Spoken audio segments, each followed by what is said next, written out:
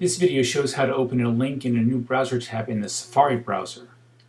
By opening a link in a new browser tab, I can have my course open and easily switch back to the demo course that I'm working on. While I'm enrolled in any course, I can right-click on the My Institution tab and choose Open Link in New Tab. I can then click on the new tab, navigate to the other course I want to work on,